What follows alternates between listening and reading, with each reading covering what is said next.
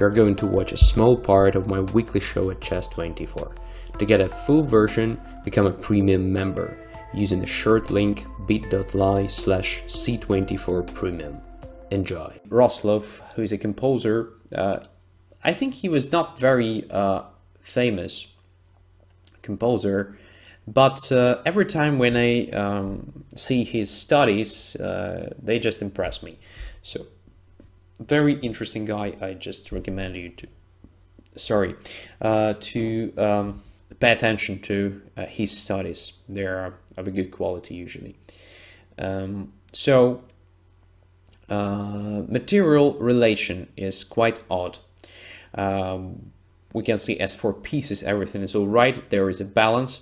As for pawns, white has an extra one, but material relation is definitely not what is important here, because position is rather sharp. All right, pawn on a2 is about to become a queen once the bishop a1 goes away somewhere. So white has pawn on a6, and the first move is quite natural, right? So white has to play a7, otherwise white will be just not in time to compete with this a2 pawn, and well, in many cases black has a chance even not to hurry up with going away with the bishop from a1, but simply to take the pawn on a6, after which white's pawns won't be dangerous, but pawn on a2 will be still a great pawn, and most likely the queen in a few moves. So a7 should be played, and this move is very good because there is a threat of promotion with check, which gives black no chances to go away from a1, because the queen, after appearing on a8, will be not only just a new queen, but also the piece which will stop the pawn a2 in many lines and so on. But well, it's again not the most important thing, because after a8 queen and the only move king to d7, there will be a threat of promotion of another pawn. So when c7 becomes a queen, it's definitely an easy win for white. So what black has here? Only some checks, right? Only checks can stop white from promoting the pawn, because black simply has no even a single chance to stop the pawn directly. So bishop goes to a4 here.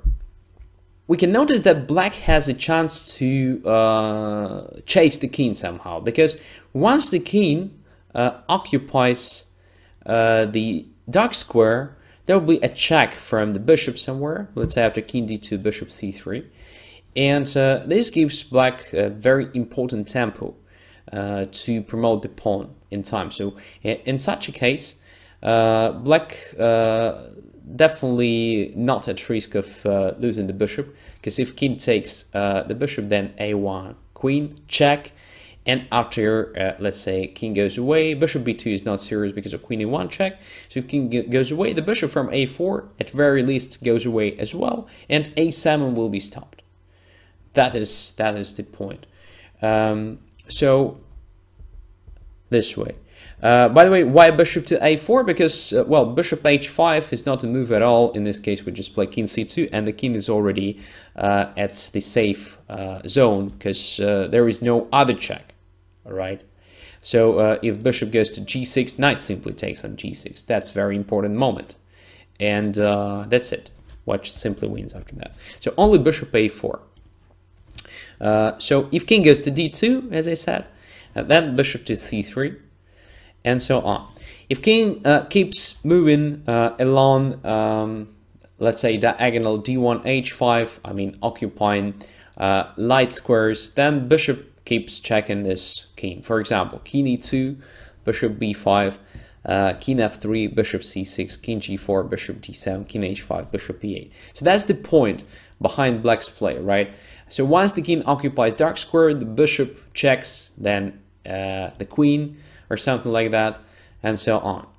So let's have a look if we can change the color, yeah, immediately, and then after bishop c3, king e3, yeah, bishop d4, king f4, bishop e5, king g5, bishop f6, king h6. So it should be considered 100%, because now after bishop g7, we can probably take h7 pawn.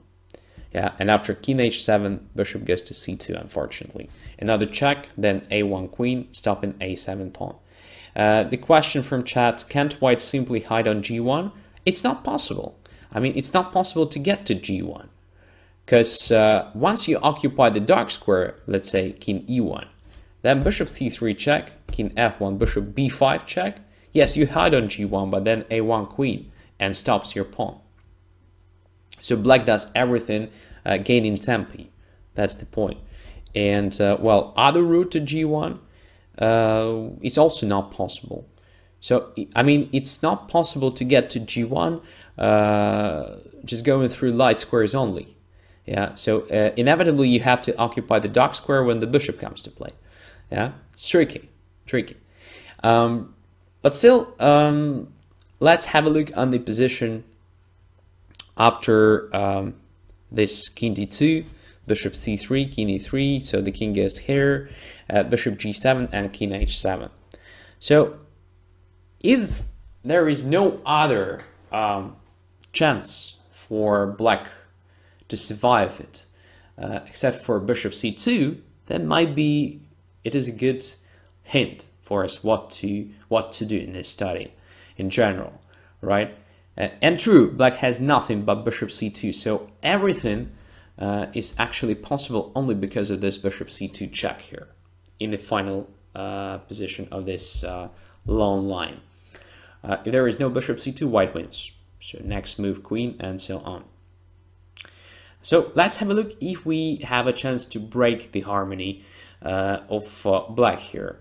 Of course, well, in this line we can't achieve anything more because everything is pretty much forced. So let's come back to our initial bishop a4 and moving through light squares. Let's say king e2, bishop b5, king f3, bishop c6. Yeah, it's not possible to occupy the dark square. The bishop a1 just checks and that's it. King g4, bishop d7, king h5, bishop here. If we come back, well, nothing changed. If king h6, then bishop g7, a1 queen. But we have the knight here. So we can try knight to g6. Such a move can make a big difference. So let's have a look if that works. What's the point, first of all? What happens if bishop takes? So black's defense is based on checks with the bishop, right? But when the bishop is too close to the king, it's not possible to keep checking it. So after bishop g6, let's say king goes to g4. There is no check with the bishop. I mean, sensible one, we just grab the bishop and win. And if h5, then king goes to f3, and again, no checks.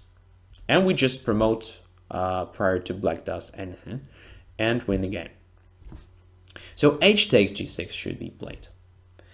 And now it looks like, well, we can play king h6, but if we play king h6 immediately, then bishop g7, check, king h7 and a1 queen, right? Stopping the pawn. So what's the problem now after h takes g6? The problem with that, the a file is not that closed, right? So we still need black's bishop on a4 to make everything work. So king goes back. King g4, king f3, king e2, king d1, bishop a4. Yeah, so now the a file is closed by this bishop. And now it's time to change the color. So king goes to d2 finally. Bishop c3, king e3. So the same line, but with the pawn on g6. That's a big difference. So now king goes to h7. That is what I was talking about. So g6 pawn covers diagonal b1, h7. And black's harmony is simply broken. And a file is closed. So if a1 queen, let's say, then okay, we also promote with check, which is important. After king d7, another pawn becomes a queen, and well, it's a checkmate in a couple of moves. That's the point. One of my favorite studies, for sure, because to solve it, you need, to calculate several lines and then to come up with the idea of knight g6, to come up with the idea of making a difference. So it's like the advanced technique of calculation, which is called a comparison, right? So you just compare one line to another. It looks like this lines with immediate king d2 and king d2 after this knight g6 are similar, well, in the sense of the result, but they're not, because of this very important difference. So pawn g6 covers the diagonal b1 h7, and this means the king can hide on h7, right? Just a great study, in my opinion. Again, about the harmony, so everything worked fine for black, except for this thing with the diagonal b1 h7, right? Not a simple one, of course, but very nice one, and very instructive, in my opinion. So if you go through the moves one time after another, right, until everything is driven home, I think you will benefit from it, especially in the sense of thinking process, right? So how to get to this solution, how to come up with that, and so on. To access more instructive chess videos, subscribe to my channel.